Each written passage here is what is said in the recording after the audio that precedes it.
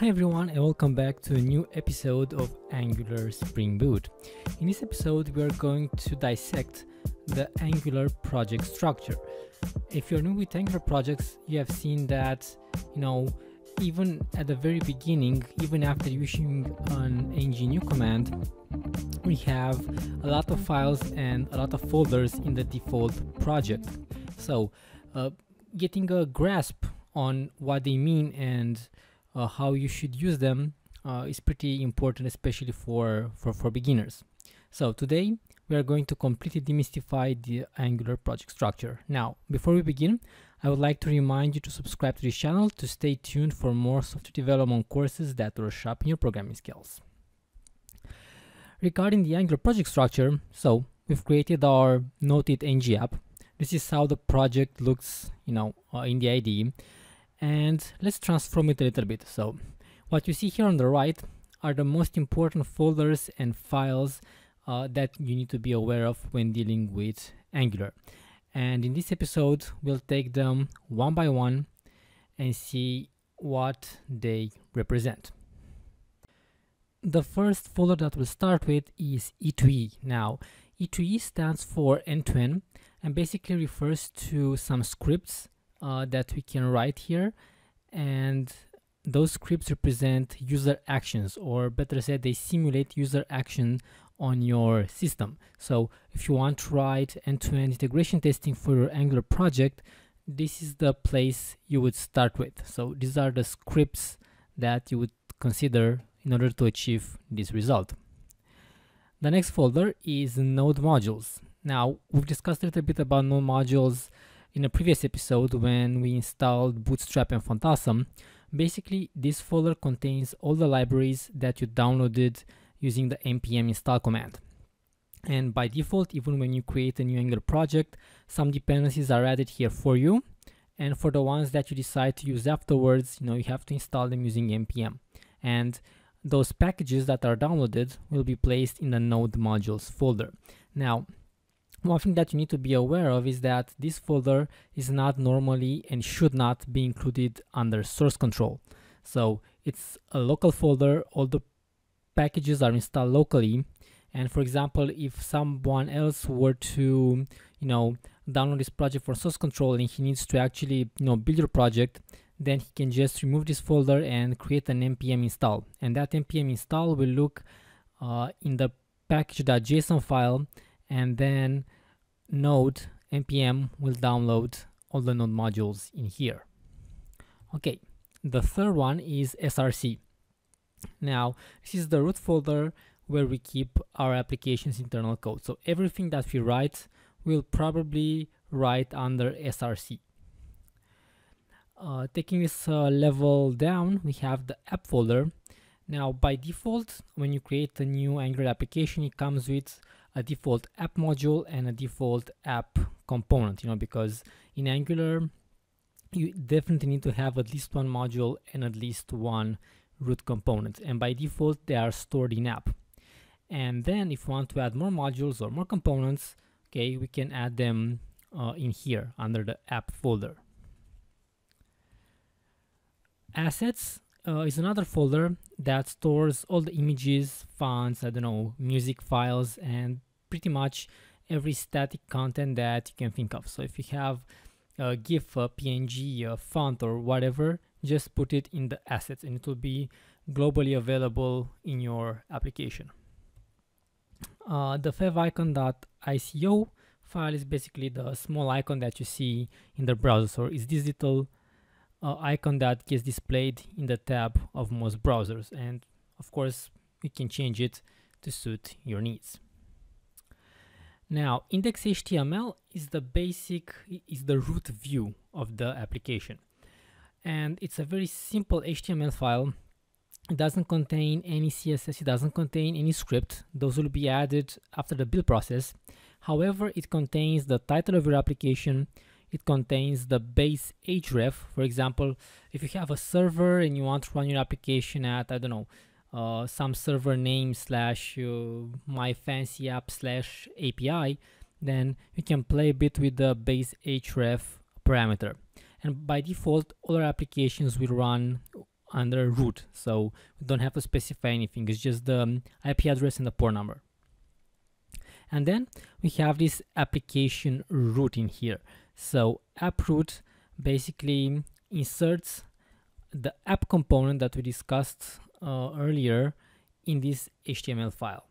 And pretty much this is the default Angular template that you see when you first fire up an application.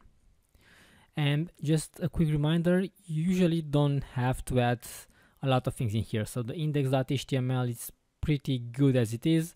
You can modify these parameters, but don't put in more HTML, don't put in styles or things like that, because when you build your project, they might get overridden.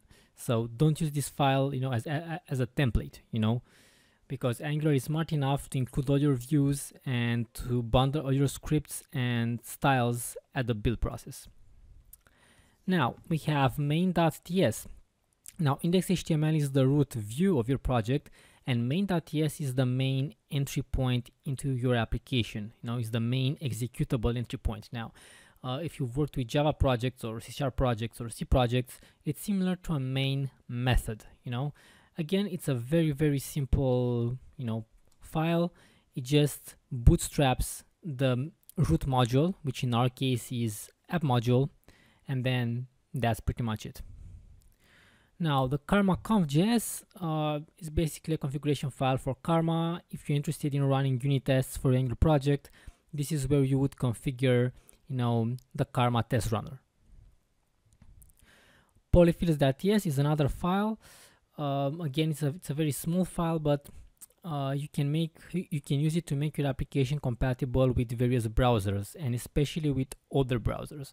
So if you want to target, I don't know, an older version of IE, then you can go in this file and include polyfills that support your desired version of Internet Explorer. Styles.css is the global style sheet of your application, and you can use it to either import other style sheets in here. If you remember, we did something similar with Bootstrap and Fontasm. So we've imported those CSS files in the styles.css to make them globally available.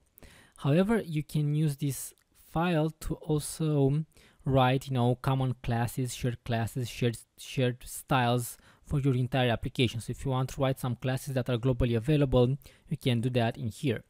Otherwise, please remember that each component that you write will have its own style sheet that's available only to that component. So the styles, is like a shared, style sheet. Then each app has its own individual, style files. The Angular JSON is basically, it's a configuration of your Angular workspace. So it contains the package manager that you're using. It contains also global styles. So if you want to grab CSS files from a CDN or something like that, you can do that here. It contains some global JavaScript, scripts that you want to include in your application. The app prefix, for example, you might not want, by default, every Angular application, has a prefix of app, but you might not want that. You might want to give it a custom name. So again, the Angular JSON file is the place to go for this. And finally, package.json is the file that describes all the npm dependencies of your application. So each time you add a new dependency, each time you install something from Node, from npm, we need to actually make sure that those references are present in the package.json file. So this is an example from our case. And besides the shared Angular dependencies, we also have Bootstrap and Fontasm. And now they have been added here because when we install those packages, we use the --save command, and that makes sure that our dependencies are in the package.json. Now, if you don't add them here, when another developer will grab your source code, he will try to run an npm install, and because those packages are not here, they will not get populated in the node modules folder, and he will not be able to execute your application. So please make sure that you put all the dependencies in here. Now, this was a small overview of the most important files and folders that are present in an Angular project.